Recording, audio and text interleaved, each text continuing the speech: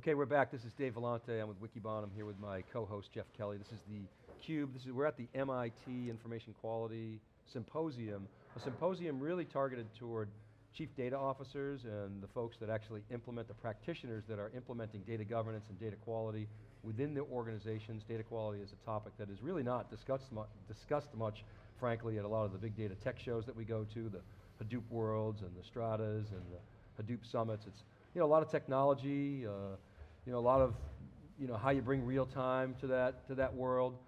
Another topic that's just recently really hit the big data world is security. Our good friend Ely Kahn is here. Eli's an executive at Sqrrl. Sqrrl's a company that was born out of the NSA. They're really popularizing, commercializing the Accumulo database and bringing application development environments to that world and doing a great job there and really trying to move the needle in the big data world. So Ely, welcome back to theCUBE, good to see you. Thanks for having me. Yeah, so information quality is, as I said, something that's not talked a lot about, but you're in the healthcare industry for sure. You're dealing with a lot of other financial services, clearly government, and really beginning to commercialize Accumulo. So one of the reasons why we wanted you guys here is to talk a little bit about, because I think there are real parallels between what you're doing with Sqrrl and what this crowd is doing with information quality. So I wonder if you could talk about that a little bit.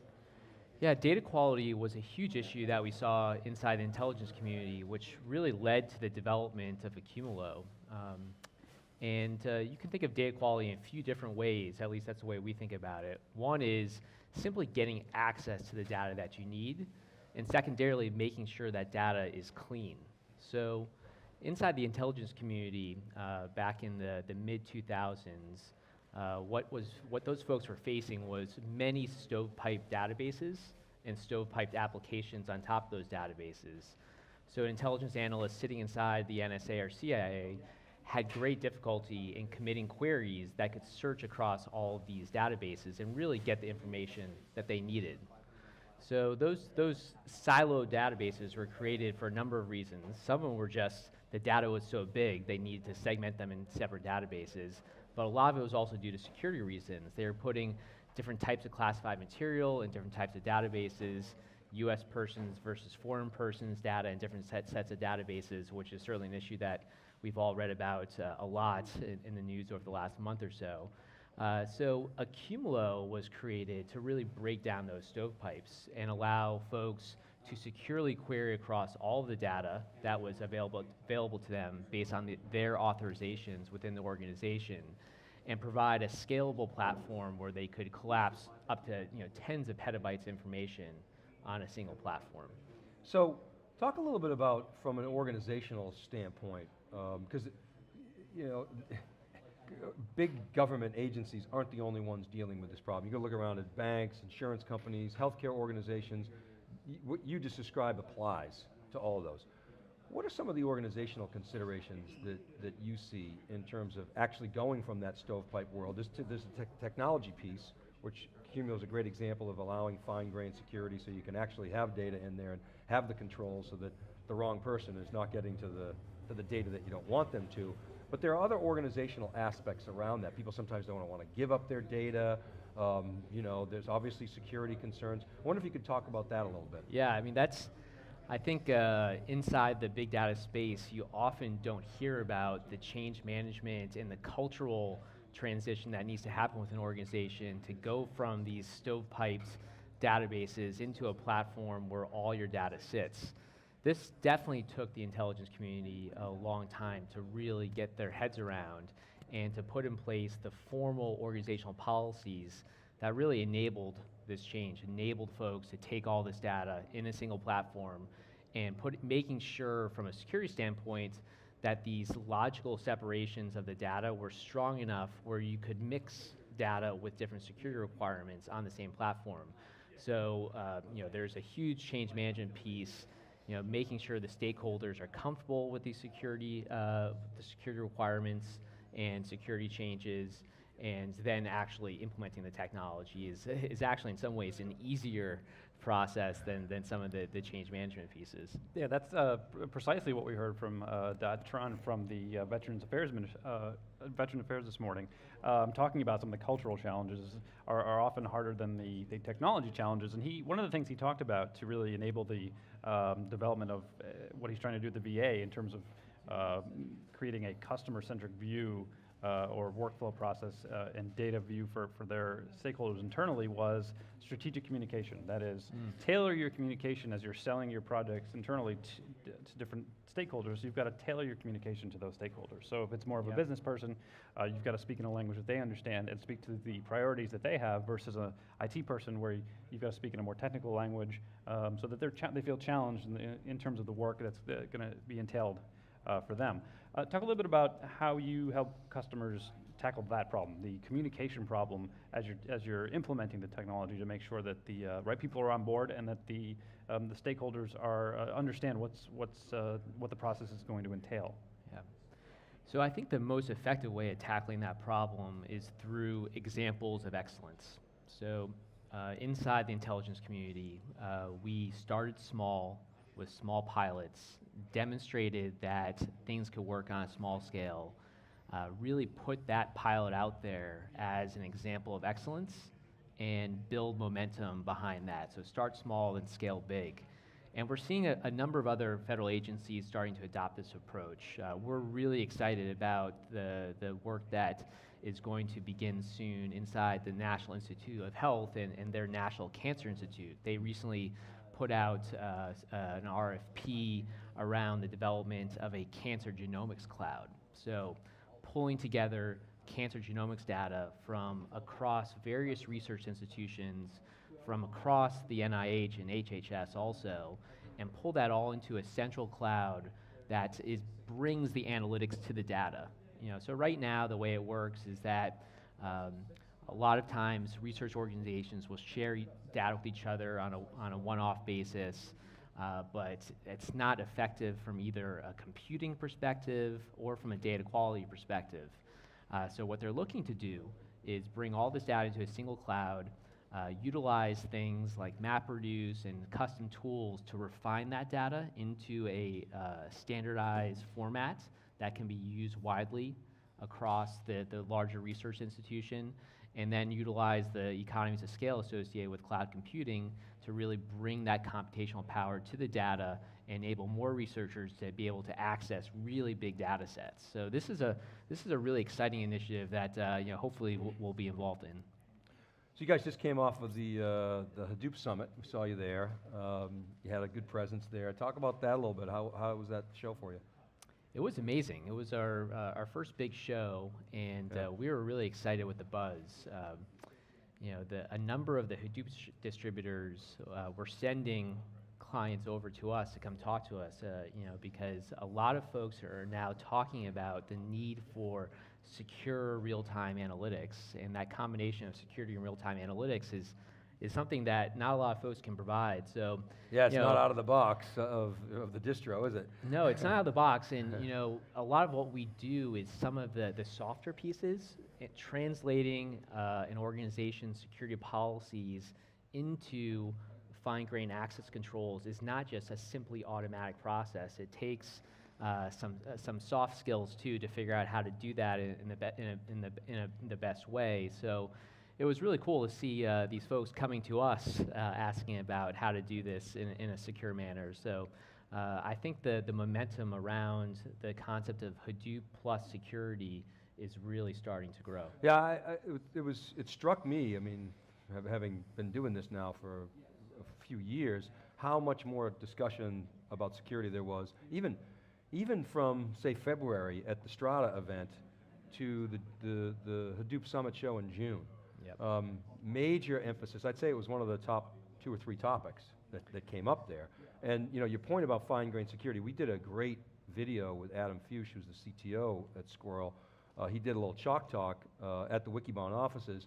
So you can find that video on our YouTube channel, youtube.com/SiliconANGLE. It happens to be right now up on the Sqrrl site at sqrrl.com, at sqrrl.com. It's a how-to, fine-grained security for big data. And Adam really described from a practitioner's perspective how you should architect that. So He's actually done a number of these for us. We love talking to you guys because you had your hands in it deep, within the intelligence community, and now you're sort of sharing that knowledge, and obviously, commercializing your products as well. So how's that going? You guys had a product launch early this year of Sqrrl Enterprise. How's the uptake going? What are you seeing in the ecosystem and the community? Yeah, so we're in production in a good number of clients now, and a lot of these clients, they had been utilizing Hadoop primarily in a sandbox environment, and they realized that in order to take it into production and put the type of data into their cluster that they wanted to put in there, they needed this concept of data-centric security. So, a lot of folks are starting to talk about security in Hadoop. I think a lot of that discussion is still about perimeter security and how to properly authenticate and authorize people into your Hadoop cluster. I don't think there's enough discussion yet still about what we call data-centric or cell-level security, and really bringing the security to the data itself, which we think, and it's been our experience, is actually the most effective way to secure data in a large Hadoop cluster. You need both, but perimeter security is not enough. Yeah, and people talk about, when we talk about security, they talk about the levels of granularity, but there's a lot of nuance there in terms of how to get there, and that's really where you guys have a substantial amount of expertise. Mm-hmm. Yeah, and I think the question of that more granular security is going to increasingly be asked as things like Yarn, for instance, develops and is implemented. Yarn, which really enables Hadoop to become a multi-application platform. So when Hadoop is a single application platform and you've got one group of users, maybe that perimeter type controls is all you need. But when you've got multiple applications potentially running on Hadoop, and you've got users from different departments with different levels of authorization running jobs on the same cluster, that's when you've really got to start to get to that fine-grained level of security. I wonder, do you agree with that assessment? And how do you see kind of Yarn and the maturation of Hadoop as a platform, as a multi-application platform, impacting your business and what you do and the value proposition that Sqrrl brings? We're really excited about Yarn. The way that we view Yarn is that, like you said, it's going to support development of multiple applications on top of a Hadoop cluster, and that's really what we're all about. We're all about creating an app store environment on top of Hadoop. So these cell-level security controls, what they really do is enable multi-tenancy. It allows you to pull lots of different data sets onto a single platform, and then expose those data sets to end users and to applications that have many different types of authorizations. So if you want to create that app store environment, Yarn's going to be critical, and data-centric security is going to be critical. Mm-hmm. So here at this show, we've got practitioners from the federal government, we've got healthcare and financial services well represented. Do you see some common threads among those three industries in terms of their need for security, data quality, data governance? Are you seeing this in terms of perhaps interest in Sqrrl, some of the industries that are really focused on this question of data quality and security? Those are our key verticals too. So the intersection of diverse user bases, such as research-oriented verticals like healthcare, plus really big data, and government, financial, and healthcare certainly have really big data, are in our sweet spot. So there's the financial industry, they certainly place a premium on security just because of the cybersecurity threats that they face. Probably less of a collaborative community than say a healthcare or even like an intelligence community environment, but because they place such a premium on security, and because they have such important regulations and rules about how stakeholders inside a large multinational bank can communicate and how data can flow within that bank, those are other reasons why a data-centric security approach would be really important inside of financial services companies. And at Sqrrl, you're helping customers kind of understand that workflow and actually program these models so that they can understand who has access to what, when, under what circumstances, et cetera. Because that, I can imagine, just trying to picture that at a big organization on a whiteboard, it's got to be, there's a lot of lines moving in a lot of different directions. Is that something you're helping customers work through? Yeah, we have some unfortunately complex spaghetti diagrams about how the security stuff works. But really some of our secret sauce is in what we call our policy engine. So when we sit down with an organization, we will work through and look at their existing information security policies, help them translate those into machine readable policies that then can be utilized as an automatic labeling process on the data. So as data is ingested, we are automatically labeling those pieces of data with very fine-grained security rules about who can touch individual pieces of data. And this is becoming more and more important. There's a number of rules that have come out of the Affordable Care Act most recently that have our phones ringing off the hook with healthcare CIOs that need to figure out how to comply with them. And one of the ways that they're going to need to comply with them is via these fine-grained access controls. For example, doctor's notes now have very specific requirements about who can touch them, and of course that data is unstructured data. So applying those fine-grained access controls to that unstructured data is what cell-level security was invented to do. Mm-hmm. So you guys just did another raise, which is interesting. So what would you raise? Another, let's see, I forget the numbers. So can you share those with us, or have you announced it yet? Yeah, haven't quite announced it yet. Okay. We're in the midst of our Series A right now. We'll probably be doing an announcement pretty shortly. Okay. But yeah, So nothing formal yet. Okay, so but so you guys are doing well, right? I mean, you're going. And it's hard right now. The funding climate has changed, and because there's a glut of companies looking for Series A. So you guys are doing well. You got a new CEO that's really out of the public company world. So talk a little bit about your business, the momentum. What else is going on there? Yeah, like everyone else, we're hiring like crazy, but we've been fairly successful so far. So our team's up to about 20 folks. So it's starting to feel like a real company here. We're no longer just a small startup. But the plans for the company are to continue to expand in our key verticals: healthcare, government, finance, telecommunications. We're very strong in a couple use cases right now, cybersecurity being one of them, and helping companies build out a big data security analytics program, basically being that secure data store where they can dump all of their security information into and build exploratory analytical applications on top of.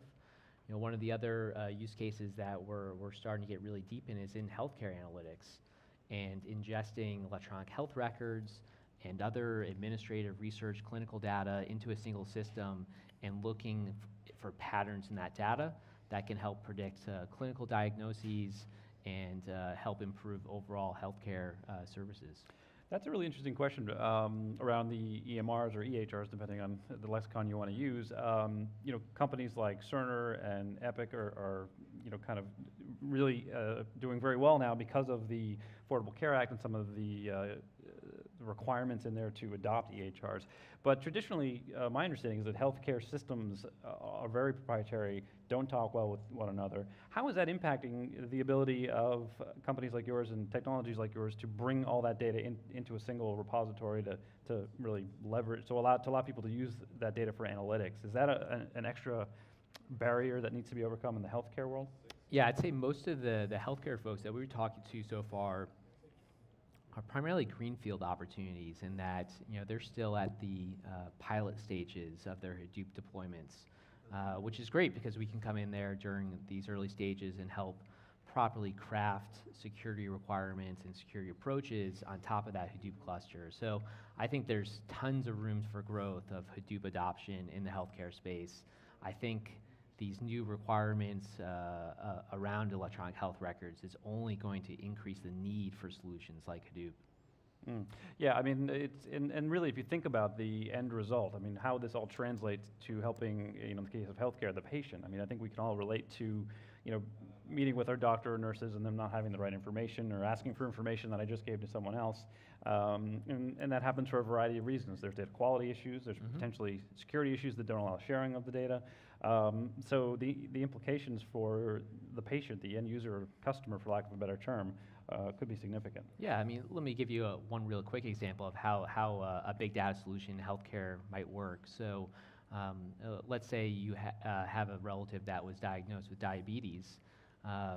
You could utilize a Accumulo-based solution to look for the indicators that led to that diagnosis. You know, what are the pieces of data in the electronic health record and in other surrounding data sets that could be attributed or correlated with that diabetes diagnosis. Now, once we've established that pattern, let's begin looking for that across the healthcare network and see if there are undiagnosed cases of diabetes based on that pattern recognition. So, you know, those are the types of things that we're looking at now, and I think are going to become more and more prevalent inside the healthcare space.